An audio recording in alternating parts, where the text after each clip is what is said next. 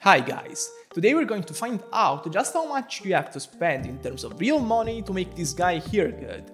In my past pre-release video, I concluded that this dude is actually quite strong, because he comes with high floor damage that he can dish out AoE, and this gives him huge hyper carry potential since his team damage contribution often surpasses 50%.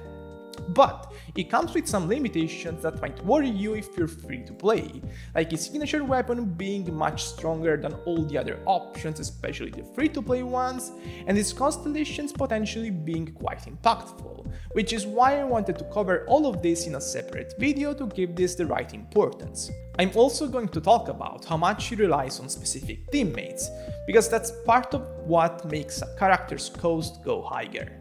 Unfortunately, I don't have any real-life money around to keep the same energy as the thumbnail, but we'll have to do with what we have, I guess. Okay, let's start by talking about his Constellations, since this is what I didn't talk about at all in the past video. Specifically, his Constellation 1 is probably what generated the most discussion about his Constellation kit, because it basically fixes a problem in his base kit. Normally, in order to maximize the effects of his first passive, which is by far the most impactful part of his kit in terms of damage increase, you will need to bring 4 different elements on the team, because you will need to trigger 3 different Hydro reactions to get 3 stacks, which will grant you 160% damage multiplier for his charge attack. The Constellation 1 basically makes it this easier to achieve by giving him 1 stack for free, and this increases his team flexibility as well as potentially his team damage output. Also, this Constellation basically gives him full interruption resistance, decreasing his dependency on shielders like Zhongli. Before we move on, let me remind you all that if you enjoy all of this shitty stuff I do that is still loading. 1 eternity later. Okay, it's fine now.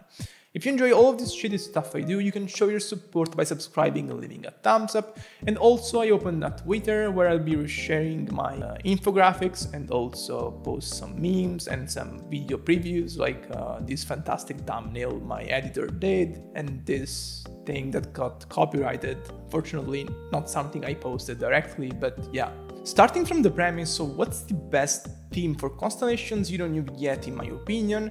So the Zhongli Kazuha official hyper team. A possible alternative to that will be replacing Zhongli with Beidou. Beidou is potentially a very strong option that compresses multiple roles in a single kit, because other than of course being much better in terms of personal damage than Zhongli, because who wouldn't be, she also provides defensive utility through damage reduction from her burst and a small shield that Constellation 1 creates. The disadvantage with her compared to Zhongli offensively is that with Constellation 0 Neuvillette, with 2 Electro on the team, you will only be able to get 2 passive stacks, so the damage loss will be considerable for Neuvillette specifically, but Constellation 1 fixes this issue and the team looks much better from a team damage perspective, even surpassing this Constellation 0 best team I talked about. My gripe with Beidou, however, is that assuming she can simply replace Zhongli completely on the team is quite off, because even though she provides nice defensive utility with her burst, it's basically nothing in comparison of the best shielder in the game. And while Neuvillette heals himself with the droplets he creates through the burst and skill, he will lose an equal amount of HP through the charge attack uses, so he will need a strong defensive presence on the team. Basically, what I'm saying is that while this Constellation 1 technically reduces the dependence on Zhongli as a shielder in terms of interruption resistance, it doesn't reduce the reliance of Neuvillette on defensive utility in terms of healing or protection from losing HP. Technically, if what you wanted to do was trading Zhongli's defensive utility for a better offensive presence, that's something you can already do at Constellation 0, by bringing on the team somebody like Beidou. While Beidou technically doesn't have the same defensive utility as Beidou in his kit, the Crystallites procs will still bring some degree of defensive protection, and his personal damage is very similar to Beidou's on this team. So at Constellation 0 you can have a team that can match the Constellation 1 team with Beidou while not having drastically lower defensive utility. So it's not as good as it seems. Assuming you need to replace Zhongli's defensive utility regardless, then finding an option that is a true damage gain for the team isn't very easy, because other than Bennett, there aren't really healers or shielders in the game that are very strong in terms of offensive contribution. I guess you could make the case that healer like Kokomi or Baiju get much better, because at this point you don't need a full shield anymore because Neuvillette has full interruption resistance, so they just feel better in the team as healing options.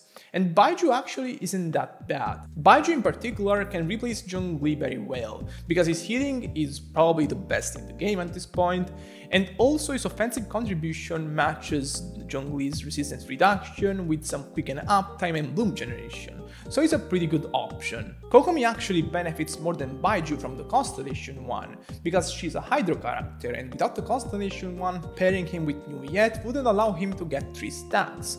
With this in mind, with a Constellation Neuvillette in mind, the Hyperbloom team with Kokomi actually does much better than Constellation Zero variants, of course, and it performs so well that it becomes the clear best Hyperbloom team for Neuvillette, and probably the best team in terms of single target damage overall. I wouldn't say it's definitely better than the Constellation Zero team with Zhongli, Fischl and Kazuha, specifically because the impact Kazuha has on an AoE degree is simply something else, but it's definitely an improvement compared to Constellation Zero Hyperbloom teams. So overall, I would say this Constellation one isn't actually that great right now, but it could easily get better if more defensive units that have a real offensive impact come out. His Constellation 2 is pretty simple. He will get additional 14% critical damage for every passive stack he gets, the same passive we talked about until now. Up to 3 stacks obviously, so 42% crit damage. This is of course pretty nice, it's 42% free crit damage, goddamn, but the thing is, it's probably worse than you think, because Neuvillette gets a lot of crit damage for free. He gets 38% from the Sentient stat and 88% from his signature weapon. So the thing is, he crosses boundaries where he starts having crit damage saturation. Of course it's still good, but at a point, actually HP percent substats become more valuable than crit damage. So having more crit damage on his Constellations isn't as good as you think. His Constellation 3 is probably his second best Constellation after the Constellation 6, because it increases his normal attack talent, which increases his charge attack multiplier, which then will get increased even more by the passive multiplier I talked about before. So increasing the base multiplier has a very nice effect, and it will increase his damage significantly. His Constellation 4 is seemingly useless, because it provides him an extra droplet every time he's healed while on field, every 4 seconds. Since Neuvillette heals himself with his charge attacks while absorbing droplets, that means he will be able to create these droplets himself. As a reminder, each of these droplets will shorten the charge attack charge time by 1 second, and so they will technically allow him to use more charge attacks. But the thing is that a Constellation 4, he has no need to use more charge attack than he already does in the rotation, because it won't be a rotation damage increase. But it will still be useful if you aim to get his Constellation 6, which I'll talk about in a second. Before, we have to talk about this useless Constellation, which increases his, his burst talent by 3. His burst is a pretty minimal part of his rotation damage, so it's basically useless as a Constellation, and it's just a wall before you get to the Constellation 6, which is very good. His Constellation 6 is very interesting because it makes him spam the charge attack perpetually as long as he keeps absorbing the right amount of source watt droplets. This is very interesting because usually his charge attacks have a delay one between the other, which is the animation time that he needs to spend on field. But with this, that animation time is basically cancelled and his DPS improves by default, and it also allows him to use one more charge attack practically because of the extra droplets he will get from the Constellation 4.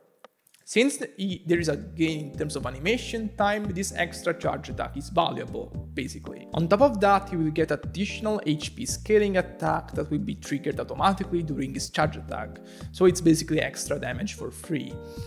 And overall, this is much more damage in less time than the previous Constellations. and it's a huge damage increase as a Constellation 6 should be. But when it comes to Constellation 6 discussion, the interesting thing is the speedrun potential, because that's what you aim for when you get a Constellation 6. The thing with Neuvillette is that you're still kind of forced to use his skill and his burst and the other supports to activate his stacks with the passive, so he has a large setup time in terms of supports, which is probably larger than most the other units that are good at speedruns. Looking at a speedrun made by my good friend Shaft Head Tilt, this is what it looks like, if you aren't aware.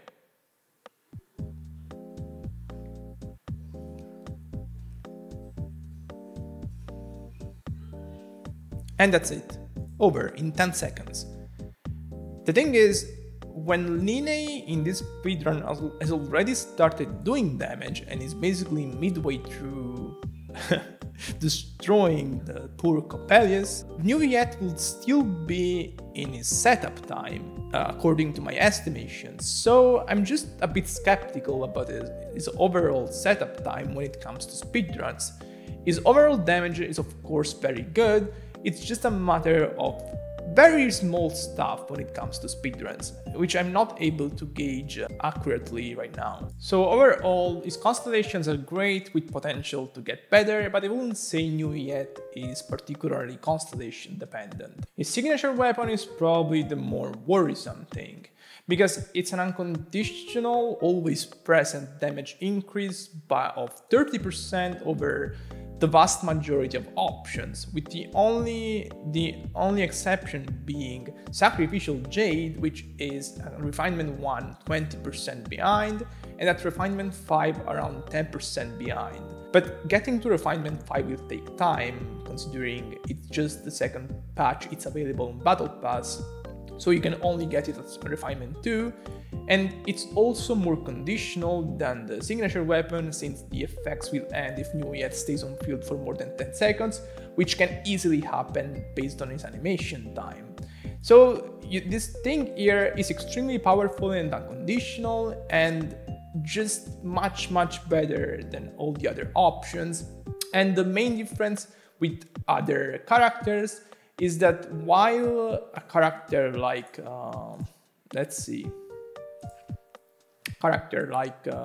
Sino or a character like Raiden, they have good 5-star alternatives in Homa or Primordial Jade Spear. For Neuvillette, the 5-star alternatives are just trash. They're bad, they're just bad, because they're not meant for an HP scaling character, and of course the passives are not so good. This is a bigger deal on Hyper teams than other teams because of his bigger damage contribution there compared to the other teams, because a 30% damage difference between this thing here and the best free-to-play option will be very felt.